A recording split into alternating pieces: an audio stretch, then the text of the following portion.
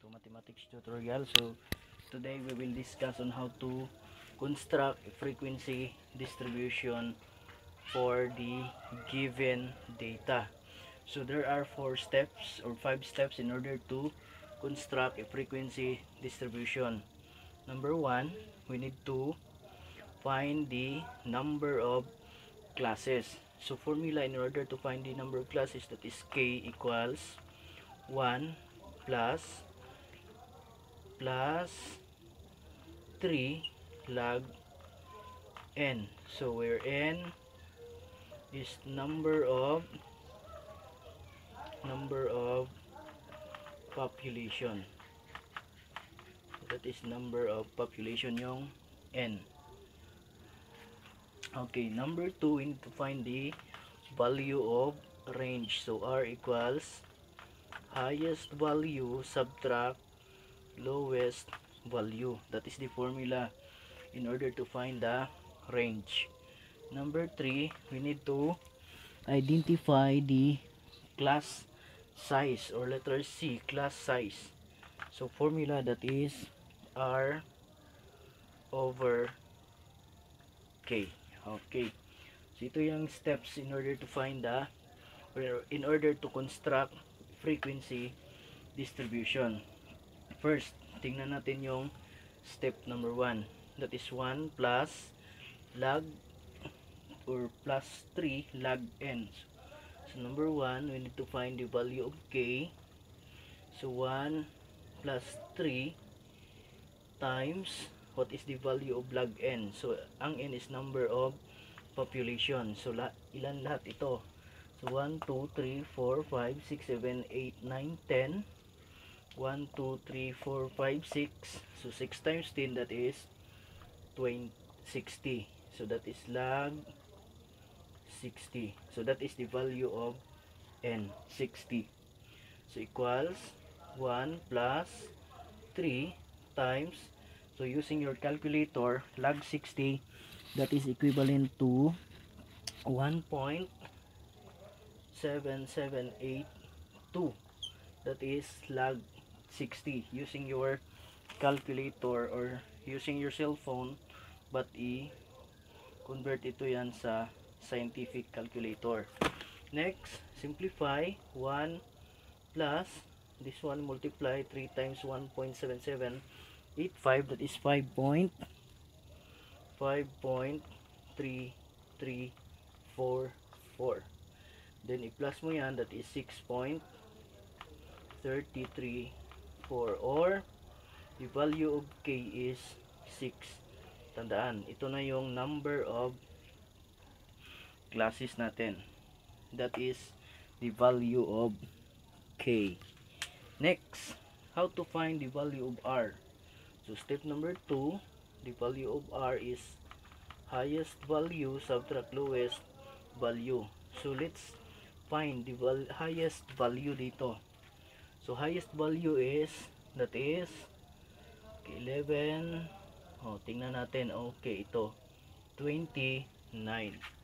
So highest value is 29 subtract lowest value, that is okay, that is 10. Okay, that is 10. So 29 minus 10, that is 19. That is the value of r. Next, tandaan, the value of k is 6, the value of r is 19. How about the class size? So c equals number 3 r over k. So that is 19 over 6. So that is 19 divided by 6, that is 3.16, or that is positive 3. So number of, or class size is 3. So ito na yung tandaan natin. Class size is 3. Step number 4, kailangan lang natin, so tandaan natin, the value of k is 6, value of r is 19, and yung class size natin is 3. Okay, next, we need to construct a frequency distribution table.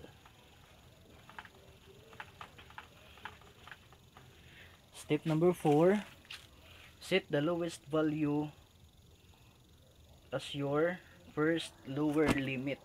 So ano yung lowest value natin? So that is 10. So that is 10 to class is 3, or size of the class is 3.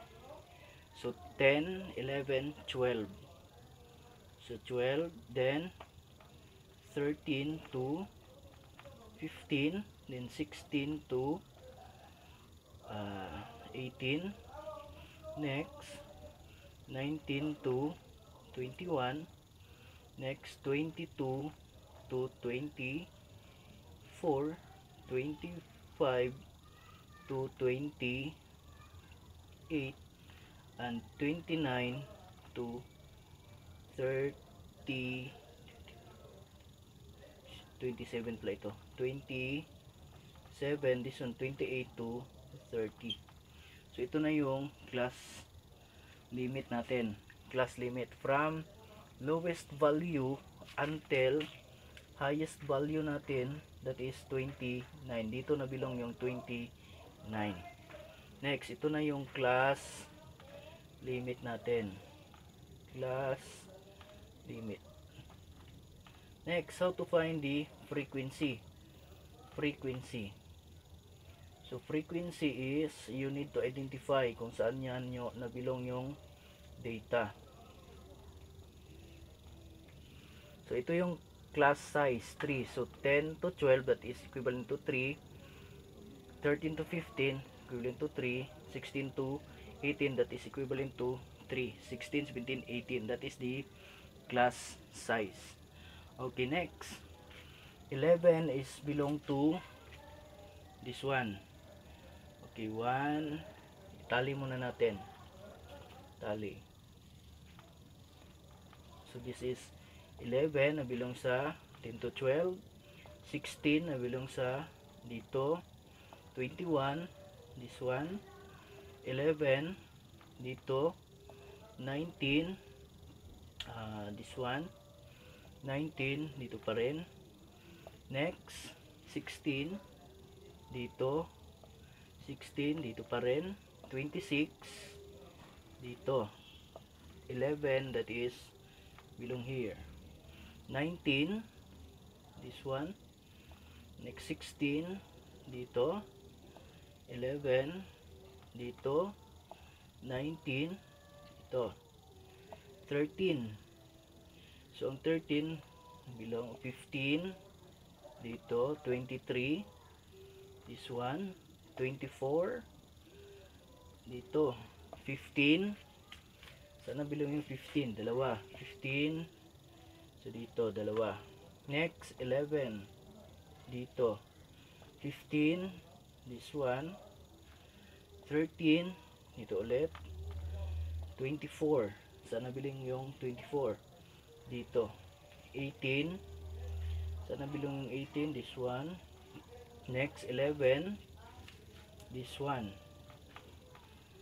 10 dito pa rin, this one 12 dito, 11 dito pa rin, 18 dito, next 15 dito, 17 dito, 21 this one, 12 dito, 20 this one, 25 saan na belong dito sa taas, 17 dito, 21 dito, 14 dito, 12 dito, next 16 dito na belong, 10 dalawang 10, 22 this one, 21 dito, 29 sa taas, 11 dito,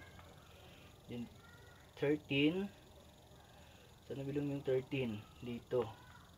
So ang 10 nabilong dito, ang 20 this one, 10 dito pa rin, 27 dito, 16 dito, okay, 13 dito. 11 dito. 23 dito. 27 dito. 12, sa nabilong yung 12 dito. 12 ulit dito. 13 dito. So, tingnan natin. So, if we summarize or if we count the total frequency, dapat the result is 18 yan. So, that is, so this one is 19. So, 1, this is 4, this is 5, this is 10, next, this is 10, then this is 11, and this is 19. So ang last natin is 19. Tingnan natin. That is 19. Is natin ha. Ulitin natin. That is how to find the frequency. Una is 1, sunod is 4, sunod is 5, next is 10, and this one is 10, next 11, next is 19.